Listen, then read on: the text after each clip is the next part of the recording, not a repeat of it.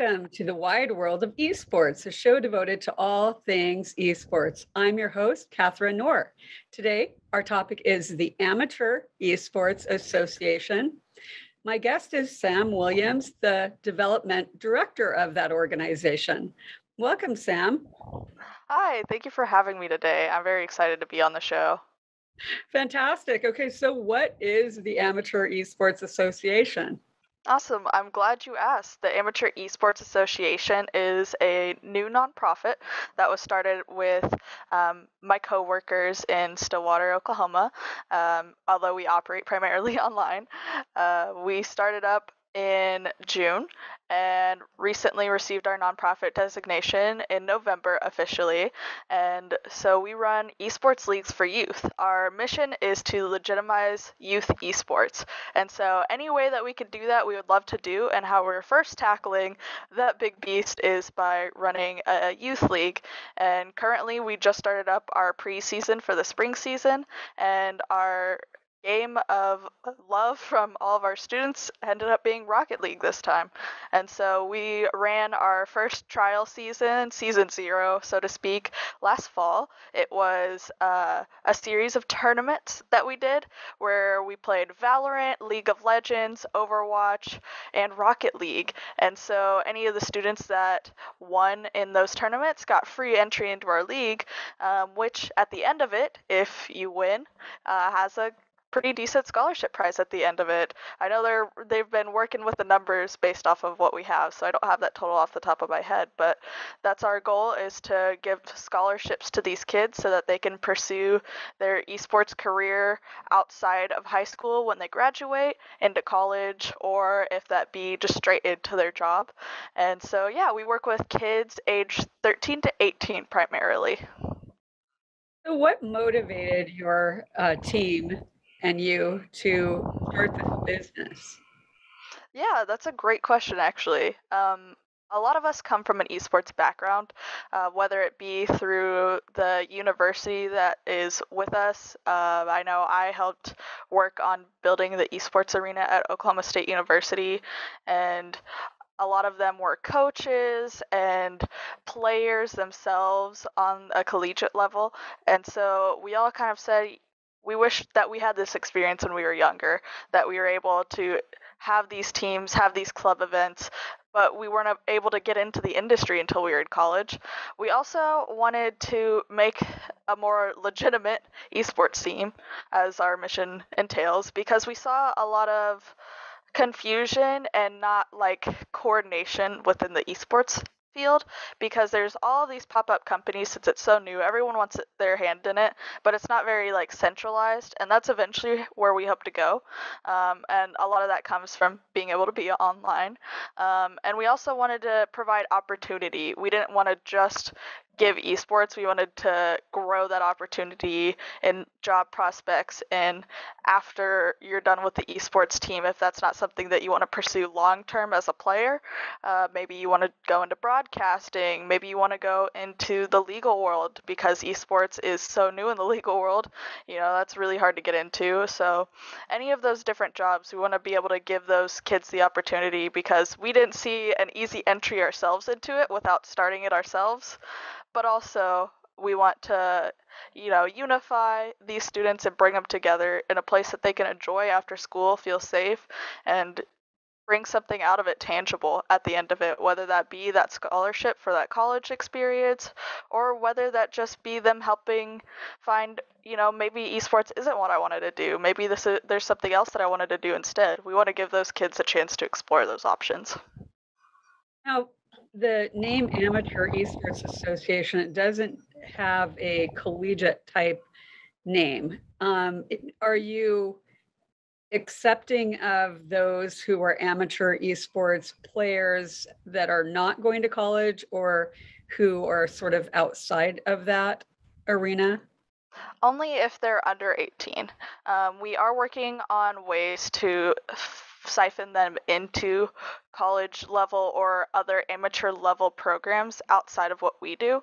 But since ours is primarily youth focused, we don't have a place directly for them. But that's why we're working on partnerships to filter them in on the next steps, whatever that may be, as well as trainings on how to get the next steps going. Like this summer, we want to put on a summer camp that does like broadcast training so that they can actually run our streams for us and learn the process. We'll be behind them, mentoring them through that process. So we want to give them the ideas and the courage, I think, to really take up the mantle, but that's not where we transition them afterwards. So so let me ask you, why is AE a nonprofit rather than a for-profit organization? Yeah, that's that's something that I feel like we get asked a lot. For the AEA, we were on the fence about what to sign on as, but we decided at the end of the day, a lot of us came from lower class situations, living situations, growing up, and we weren't just in it for the profit, although of course a lot of us do want to make a job out of this and intend to, but we wanted to make it as easy as possible to get students funding and scholarships. We want as many free teams as we can get entered, which means that we need people to be willing to do those tax write-offs.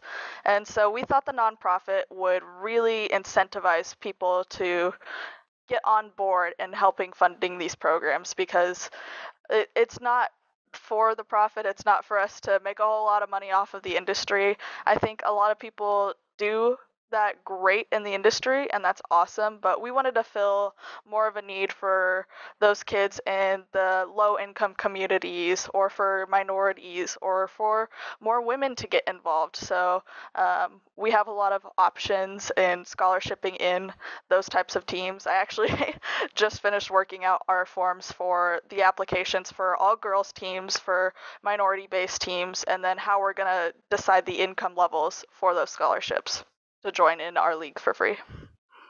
Are you having any difficulty attracting girls into your program? I think a bit. It's really hard to get through that stigma. Me being a girl myself, I had to argue with my parents over and over, like, this is something that I could do, like I could move forward with this. And eventually I was like, maybe I'll get into game design, and I was talking about job opportunities, and that's when my parents finally caught on, like, this is something real that she can do, and it's not just a boys sport. And so we're hoping that that scholarship for girls teams really incentivizes them to come in. But as usual with esports, we do have an influx of male majority. So that's why we're actively working to combat that right now. So you go by Sam, but your real name is Alexander, right? Yes. Are you like, do you kind of hide behind that more masculine name a bit? Like people think that you're a male in gaming? Sometimes it helps and sometimes it hurts, yeah. My middle name's Samantha, so it comes from somewhere, I promise.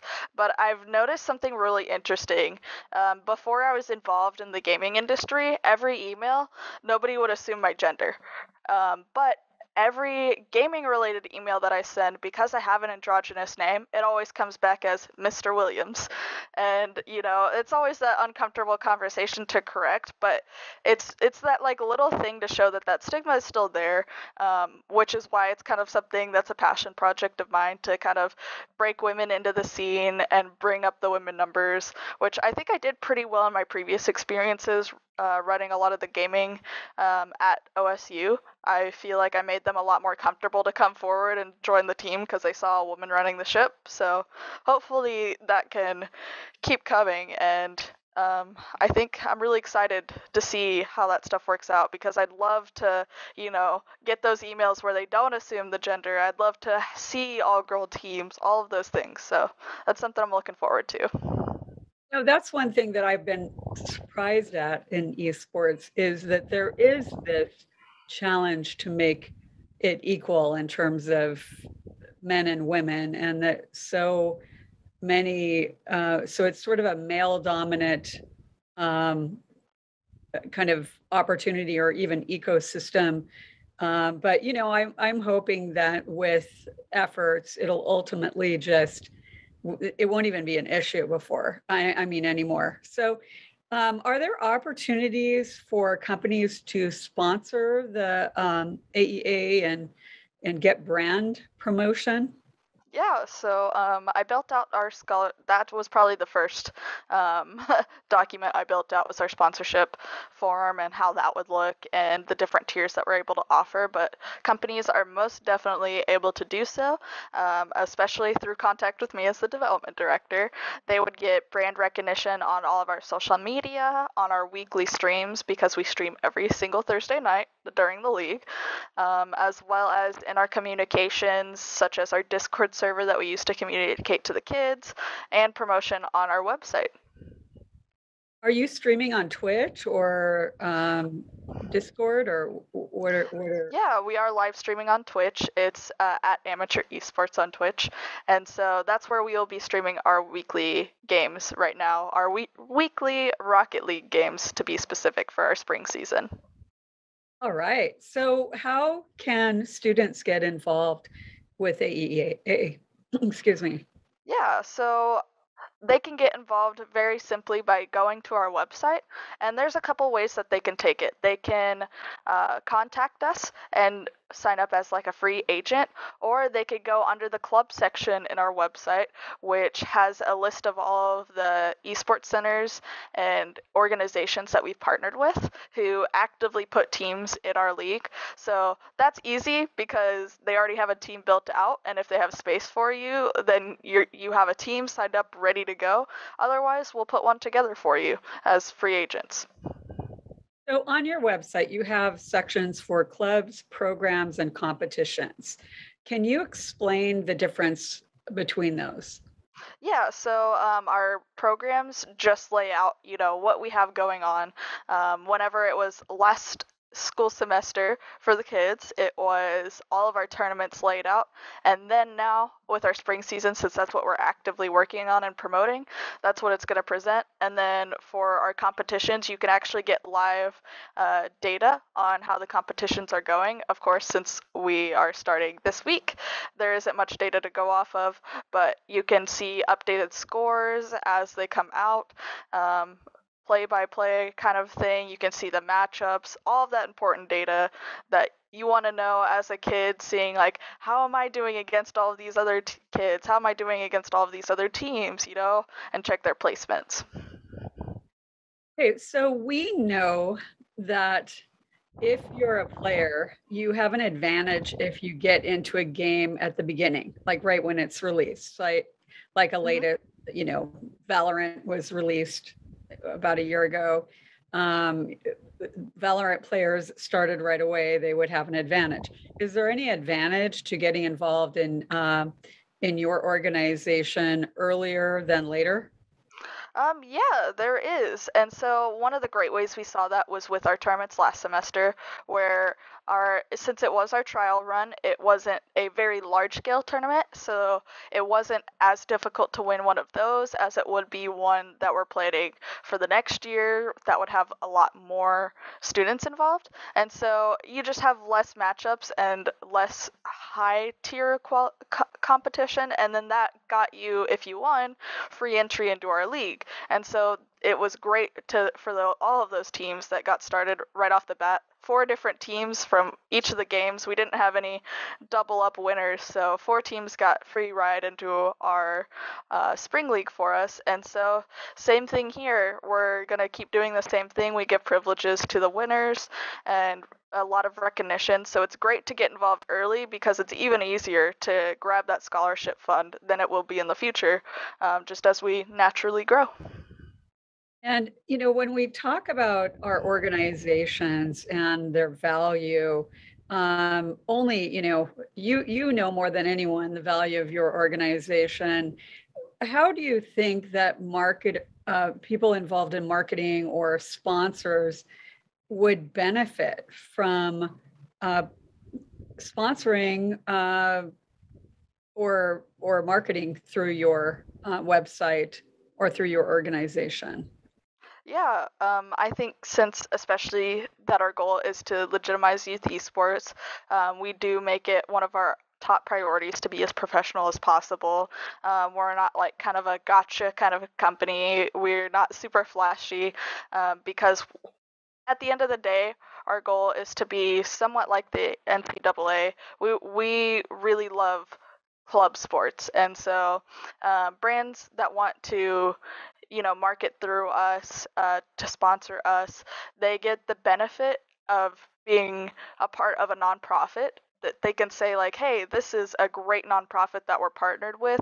They give scholarships to students, which sounds great on your ethics standpoint, on your corporate social responsibilities. And so it really just helps you legitimize your company as well as something that's looking for that social impact, as well as just supporting some great groups of kids. These kids are hilarious and great to work with.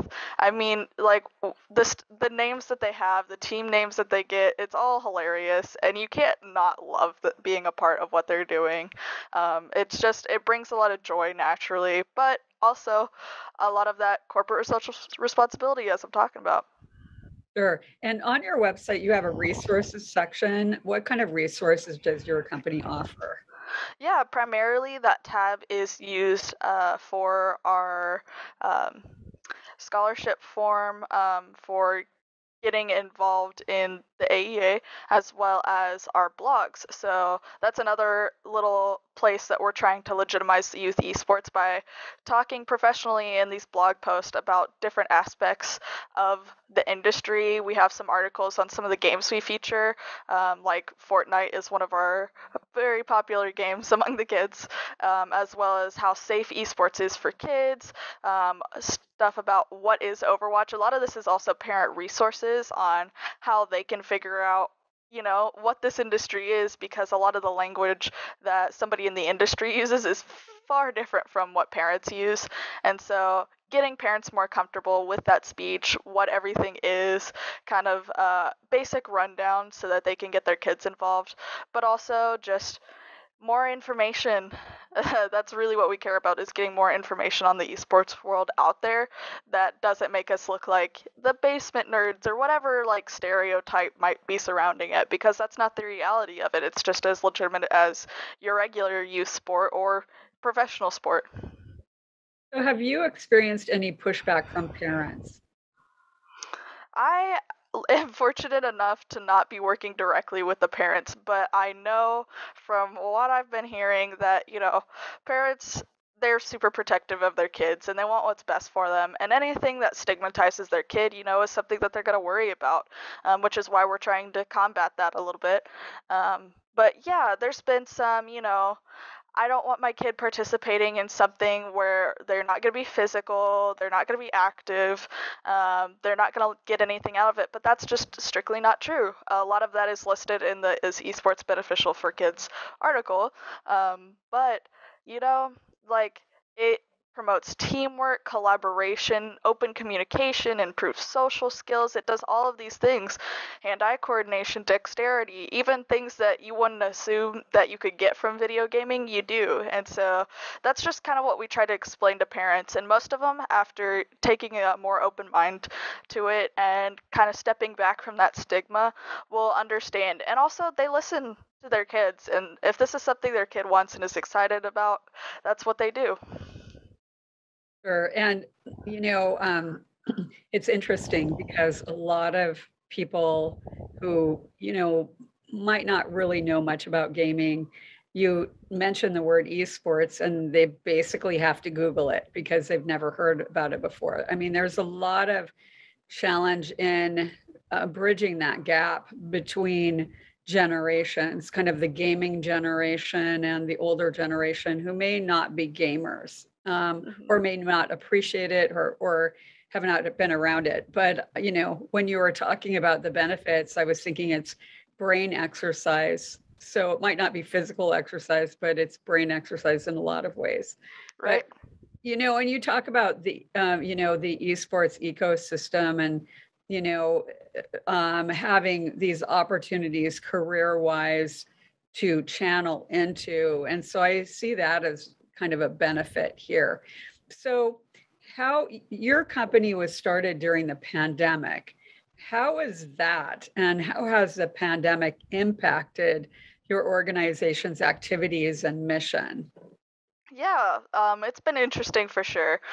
We did know what we were getting into, luckily, because we did choose to start during the pandemic, luckily. I know a lot of esports organizations started right before and then were just hit with it and had to completely reassess. So I'm very thankful that we at least knew what we were getting into. The thing that it's hit us the most with is really just our national championships. That's what happens at the end of our spring season, where we do give out those scholarships for the kids that win. And it's just, we want to do an in-person event as much as possible. We want to get them all of those scholarships live and in person, make it a huge sporting event that they can appreciate, that their parents can appreciate. So that's our biggest concern right now, but we'll make it work, whatever comes our way. We're still waiting, seeing, just as everyone else is on this pandemic, but we do operate very, very well online, and so kids have definitely benefited from that. We've actually, ironically, had a lot of kids that, even though they were competing online, their school districts were closing, and so some of our schools backed out last minute from our league, which hurts our hearts a little bit because, the one thing that kid needs right now while they're going into isolation is that connection and that grouping. So we're hoping that a lot of them will sign on as free agents rather than through their school districts, if they can possibly play at home. And I noticed that there was a question from a viewer about some of these fun club names. So a lot of things that we do, we'll organize them and we'll label them as a color, like just arbitrarily something that we can throw at them, and then we say, okay, pick your name. And so when we say, okay, there's red team, orange team, yellow team, green team, they think that they're stuck with it. And it's hilarious because they get so focused on the color that they're like, this is what we have to be named. And so one of the teams, they were the red team. They wanted to be named Red Riots after an anime character in My Hero Academia. And after some deliberation, one of the coaches was like, like, if you wanted to be named after an animal, there's always the red pandas. And they loved it. They lost it. We've had stuff like peanut butter and jellies. Like, it's something that you wouldn't correlate with esports. You'd think that they would go something for like the Steel Vipers or something, but then they're like, I want to be named Peanut Butter and Jelly. And you're like, that's adorable. I love that. And you're keeping it. Like, I couldn't come up with anything better than what you just did. That's terrific. So yeah, and thanks for answering that question from our viewer. So do you have any future projects besides what you have mentioned? Yeah, so future projects, we are just now working on that with our partnerships. Mainly what we're going to do for the summer. We have a league that we're running for a company in the summer, as well as summer camps that we're planning right now. And then, of course, we'll just keep doing our regular leagues in the fall and then in the spring as a 6-month season for these kids that they can participate in. And the biggest thing is just expanding our game titles and what we can do for them. So are you a gamer? I am. I have been gaming since I can remember. I got a Game Boy and a Wii as soon as they came out, and ever since then, I was gone. I spent my first paycheck at my first real job waitressing, buying my first PC rig, and have loved every second of it. So that's how I got thrown into the industry. I was looking for gaming opportunities casually, found esports, and then said, whoa, I could do this competitively. And so, yeah, I play all sorts of games. I basically played every one of the games that our youth kids have been playing, as well as a plethora of others as they've come out. All right. So I'll give you the last word, Sam. Tell us how people can find you. Yeah, so amateuresports.org is the best resources, hands down. It links you to our Twitter, to our Twitch, to our YouTube, to our Instagram, Facebook, etc. And so that is the best way to get any information about the Amateur Esports Association. And you can find our contact information there.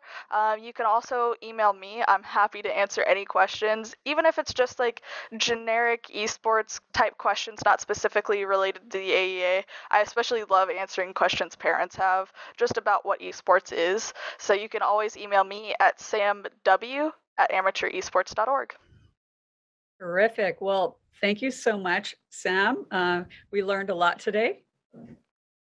Yeah, thank you. I am so glad you had me. I just love spreading the message of what we're doing and, further legitimizing youth esports, which you've definitely been doing here with ThinkTech Hawaii. All right. So thank you to our viewer for the question today. And thank you for joining us. Next week, my guest will be John Cash, founder and global professor at John C. Smith University's Gaming and Esports Initiative. See you then.